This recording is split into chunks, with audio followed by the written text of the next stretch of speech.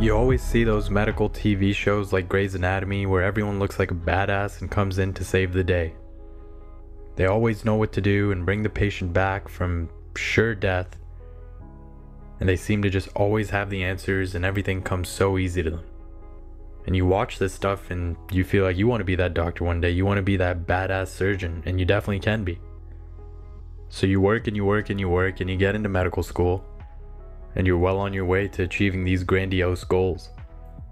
And that's when you can start to feel what they call imposter syndrome. See, getting into medical school is a very difficult thing to do, statistically and in reality.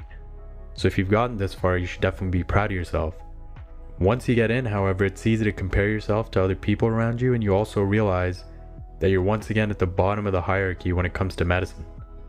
You know nothing, and you won't feel like you know anything for a long time. And to top it all off, you can't really show that. And that's the problem we're trying to fix. You should be able to show that, and you should be able to talk about it. But as of right now, it's definitely frowned upon. As you meet more and more classmates, you start to hear about all the incredible things they did before medical school or even as a means to get into medical school. You try and smile and congratulate them, but that type A in everyone just seems to come out.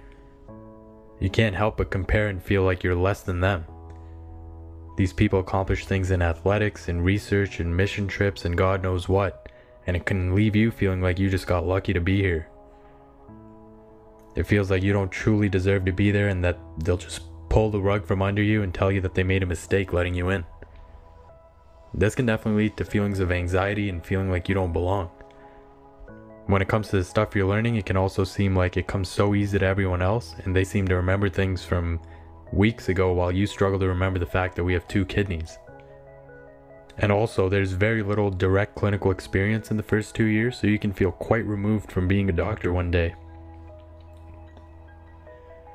The more you learn, you realize the less you know, and you try and imagine yourself with a patient's life in your hands, and it's a scary thought knowing that you wouldn't know anything in that situation or how to save that patient as of this moment. And because no one else shows that they're struggling, you can start to feel like you're alone, and you're the only one going through this. And if this sounds like the story of your medical school life, it should go to show you that you're definitely not alone. All medical students and healthcare professionals feel this way at one point or another, and even well into their careers. And it makes sense if you really think about it. As a doctor, you have somebody's life in your hands, and we all seem to forget, especially society in general, that doctors are people too. They've done stupid things in their past, they've made mistakes, they'll continue to do that because that's just part of human nature. And it can make you start questioning yourself as you think about your past failures and whatever you're struggling with now, and you start to think, how am I going to be a doctor? How do I deserve to be a doctor if I'm not as good as these other people?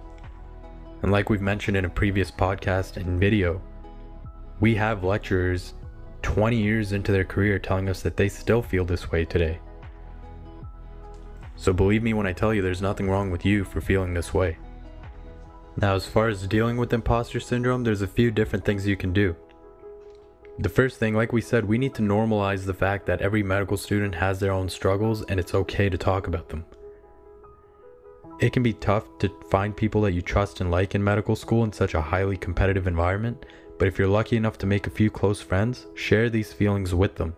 If you don't feel comfortable doing that, call your old friends from back home or your family, or you can get professional help from your school or an outside source. There's online professional help these days. Talking these things out can help to make you feel like you're not alone, which, like we said, you're obviously not.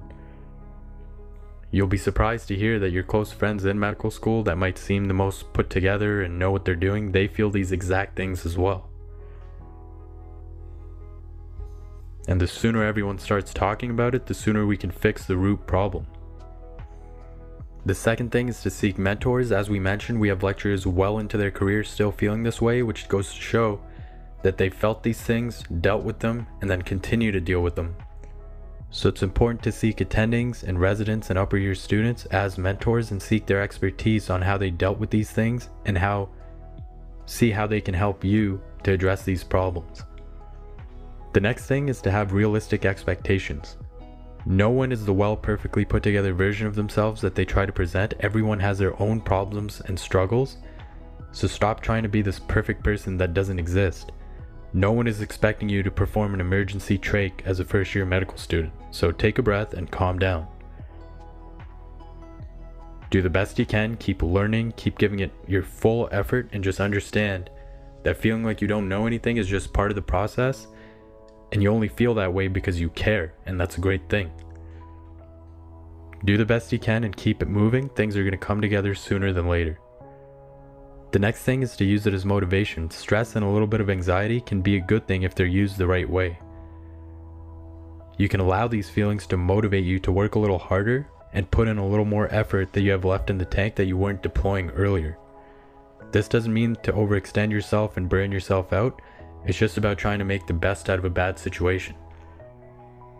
We look at stress and anxiety as a bad thing, and they certainly can be, but if you use them to your advantage, it'll turn out well for you. And last but not least, it's important to be patient. Remember, medicine is truly lifelong learning. There's a reason it takes so long to become an attending physician, and the need to continue learning doesn't end there. So take it all in and just go one day at a time, trusting that it'll all come together as long as you put in the effort.